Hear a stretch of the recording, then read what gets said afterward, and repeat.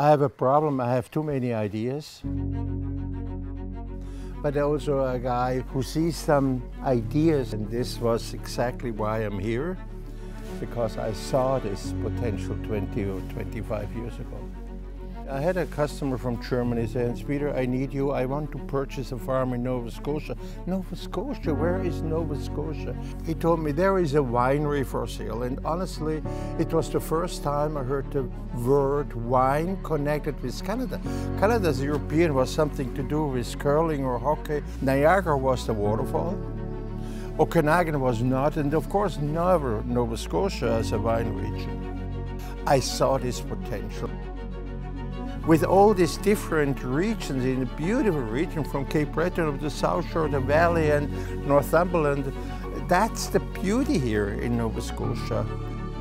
I came home and say, I have an idea. I remember him telling us about maybe buying a winery. And then shortly thereafter, all I remember is him talking about, and we could do weddings, and we can do this, and we can do that. And I kept thinking, okay, I'm in. Yeah, he came with the idea of buying a winery, and I loved it.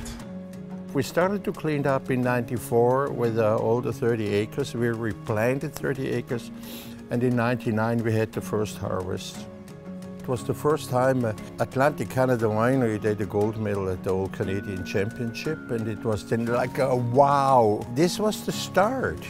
And the pressure to the other wineries was big, but the beauty now is the wineries gives us now the pressure back. And that's great for the industry. Initially, I said, this is an eccentric idea that this gentleman has. I hope it works for him. I wasn't really sure. I'm so happy that, that he proved everybody wrong. Early on, that was always his thing. Like, we can't be the only ones. We're not going to get anywhere. Coming to a valley like Annapolis Valley and see over 5,000 acres of apple orchard, this was for me a wow. We have in especially Germany and Switzerland, we have a spritzer, or we call it Schorle. We met down here in the valley in the richness of this agricultural landscape. Finally, I found a perfect partner, very enthusiastic. Partnership began based on the friendship. He was a mentor of mine when I was at the college at the NSCC. And Hanspeter presented an idea of a drink that he grew up drinking called the Schorle.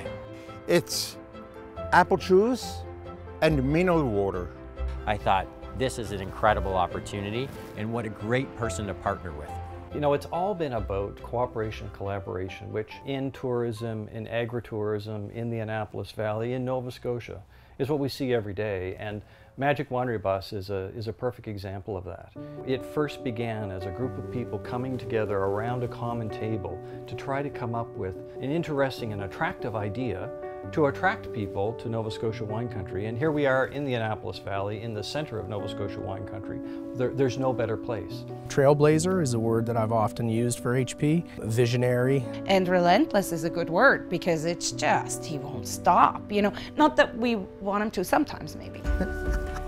I'm just impressed and, with his tireless efforts that he put into it. He encourages people to jump in with 2 feet. He encourages farmers, other entrepreneurs to think outside the box and to inspire an entire movement in Nova Scotia. It starts with him.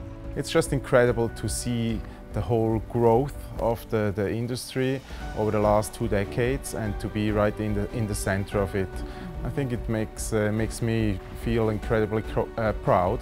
His family share the same passion, the same commitment, the same desire to always want to excel, to do better, to continue to improve, to innovate. I'm excited to see where we're going next. I know he'll always be there. I call him often the founding father of the Nova Scotia wine and culinary industry today as we know it.